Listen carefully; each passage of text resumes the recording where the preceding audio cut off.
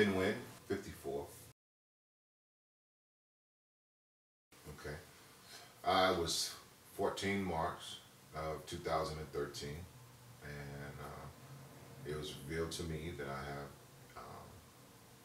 non-small cell adenocarcinoma lung cancer, and I was at stage 3B of that disease. Oh wow.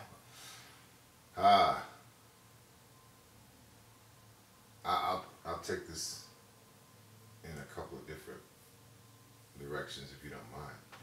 Professionally, as a soldier, I've been a soldier for 33 years of my life, and as a soldier, it made me stop and think about the reality that my career was about to come to an end. It was about to come to an end that I had not anticipated. I hadn't planned for this type of ending to my career. I love being a soldier more than most things. My family, God, and the Army.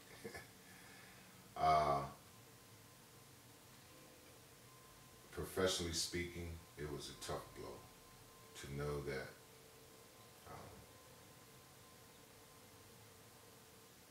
after all these years of serving in the military, this is the type of ending that I would face.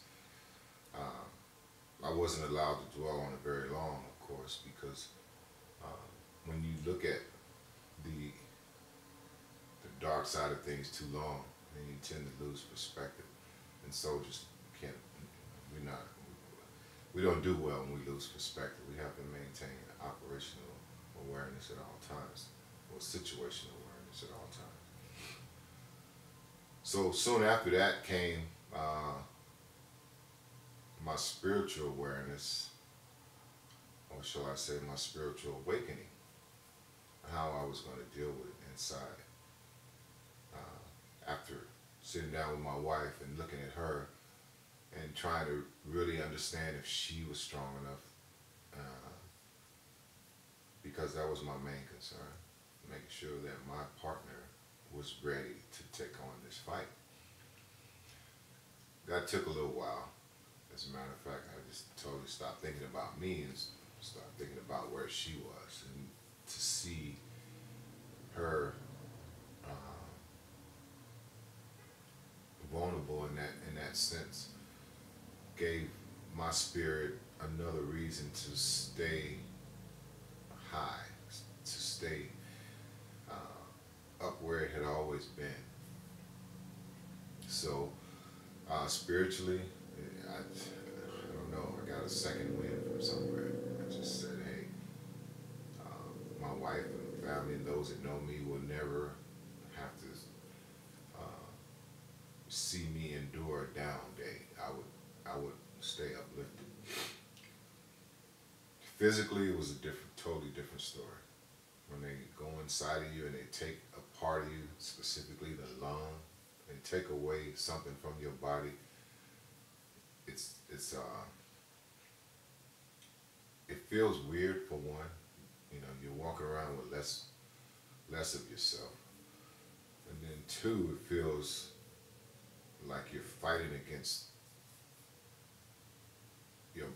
your body is fighting against you, because you're really supposed to sit down and heal and mend, but 33 years as a soldier wouldn't allow me to do that. I couldn't, against everybody's best judgment and wishes and advice. I felt like I had to keep pushing. So I eventually gave in to the physical demands of what cancer was doing to me. And I faced some of the toughest moments, and I still do, in my life ever. I've been an athlete my whole life, ever since I can remember being a baby. Running around with my dad, trying to grab his leg and bring him down as a wrestler, or chasing him around. for basketball, I've been an athlete. I was just telling my son coming in here, my 12-year-old son, how important it is. He was telling me about how he and another kid, they ran the most laps in the gym today. I said, well, that's what being an athlete is about. You have to have a strong heart. You got to be willing to go that extra, And your dad was, I was telling him how I was always willing to do that. To have that taken from you, it's kind of like, you just lose a sense of who you are. Now, mind you, a lot of these, how should I say, acceptance moments happen to everybody with cancer. So I never thought for once that I was special, that I was something was going on with me that wasn't going on with other cancer patients.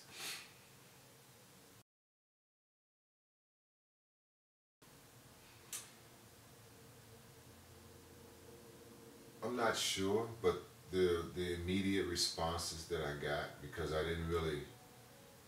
kept it to a small circle of family and friends who I made aware of it.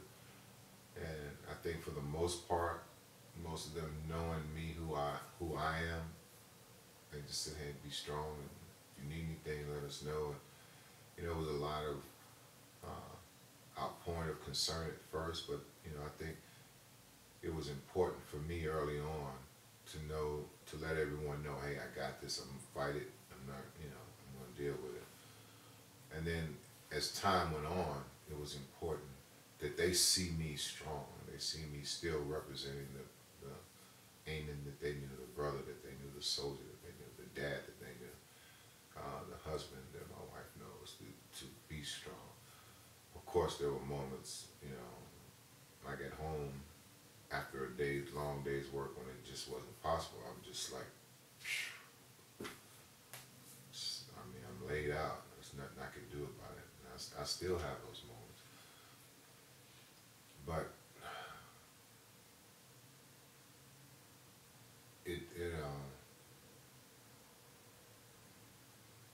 I think it brought people to another understanding of who I was, because before that, I was always the one they came to as a symbol of strength, or to get advice, or hey, can you help me out with this? I want to improve on this my bench press, so I want to be able to do this, because I had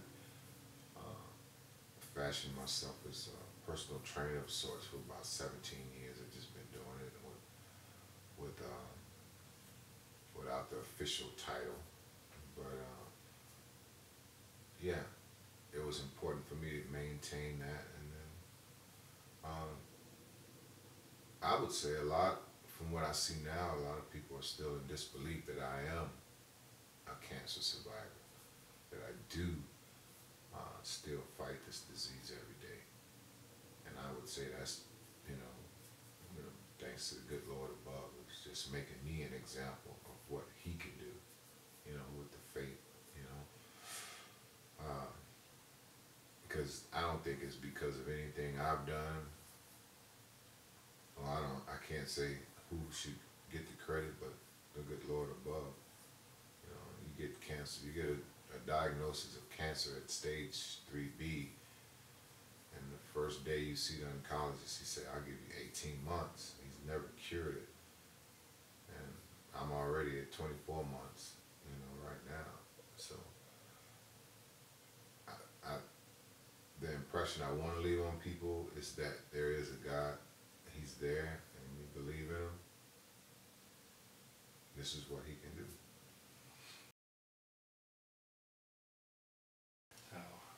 First and foremost, Jesus Christ. And I don't hesitate to know that. The power of prayer, I've always believed in it since I was a little June bug.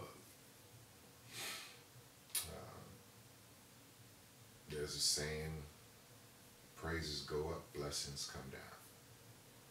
And I have a lot to praise him for. I do. Throughout my whole military career, I've garnered one prayer. I've asked the Lord to take care of my family. I would do whatever. I think it's because I spent so much time away from them as a soldier, and I couldn't always be there. You know, my spouse had to be standing in the gap. My sons were constantly facing things that on their own that I should have been there for them, that easily could have taken them out. You look around today, you see the calamity, the pressures that young men face all the time, and that's in Chicago, and it's probably 10 times what you see on television that goes unreported. But you know, true to His word, God has delivered my sons through that. I mean, I have nothing but praise for that. So I say that to say that my biggest supporter is, yes, it starts with Him. And I truly believe that He's placed me in the right situations at the right time and brought me to the right people, i.e. my oncologist is a great guy, the hospitals and all the specialty care that I receive, and most of all, the clinical intervention that went into just curbing this disease and keeping it from taking me out. And then you have to look at the overall support for me and my family that I received from Gilda's Club. That was amazing. I mean, the day I met Aaron at during one of my oncology visits was the day that changed my whole life. It was, at that time, I just thought I was another soldier just going through it, and I was gonna soldier on, and I really thought I was there to inspire everybody else in the room that had, everybody had a needle in their arm getting their chemo, and it was such an amazing day that day. And in came Erin, and she told me about Gilda's Club, and I said, wow. And I had just thought about something like that for my family, not so much for me, but for my family. And we came here, and it's been, oh wow, it's been like having another family, exactly. So the support right here in this community has been amazing. And then of course my Army family has been amazing. I happen to work for the 1st Army Command Surgeon. My boss is actually a doctor, and the deputy, he's a retired veteran, and the support that they give me is overwhelming. It's just amazing. My family, of course, is always there. I mean, they're just my kids. They never can give me enough hugs and checking on Daddy, you all right? Daddy, you all right? And my wife, and she's finally, understanding, that hey, a bad day is a bad day, but it's worse if I don't have a good hug from her. It's gonna be even worse. So I'd say I've been set. I couldn't ask for any more. I mean, the professionals, the clinical folks, they've done what I've needed. The community, Gilda's Club, the church. We have an amazing church, Temple Baptist Church. Our church family has been amazing. I've been blessed. I tell the group often downstairs, I said, it's been a blessing for me. I mean, I haven't not once thought about sitting in the corner and crying and saying, why me? I don't think I've once asked, why me?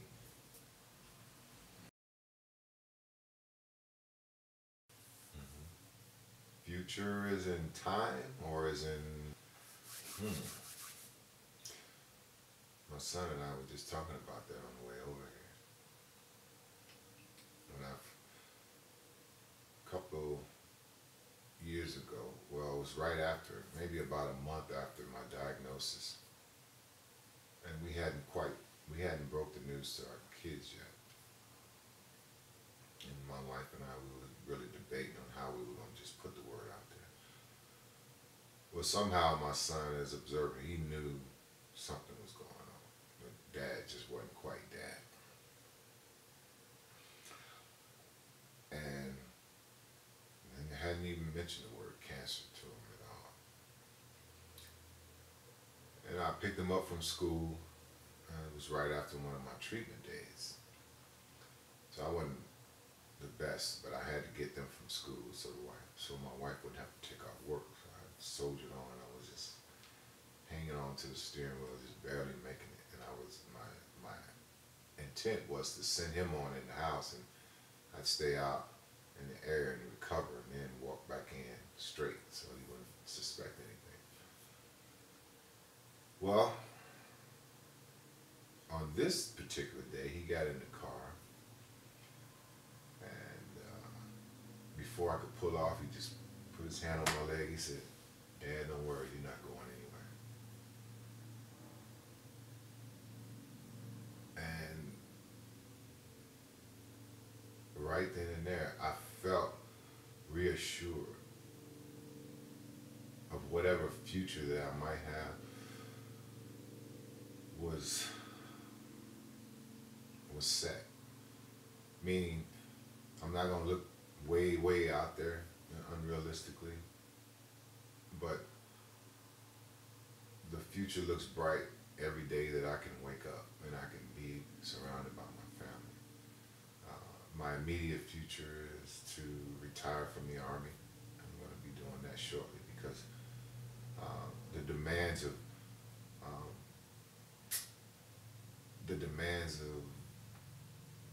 taking care of yourself with cancer and then trying to work at the same time, it just got to be too much. It's at the point now where I can't do both, so I have to just pull back and take care of me. In doing so, I would like to think in my mind that I am prolonging the inevitable. When I think about the future, I think about my son winning the Masters one day. In fact, I told him that the other day. We were watching the golf. I said, "You're going to win this tournament one day."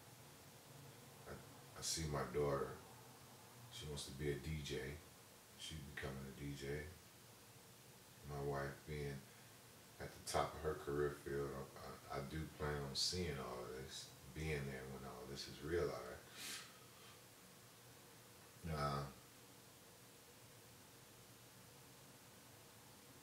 A future where I can serve as a witness or an example for others with cancer, that they too can believe and have the faith that cancer does not control your life. It doesn't rule your life. That your faith can carry you through.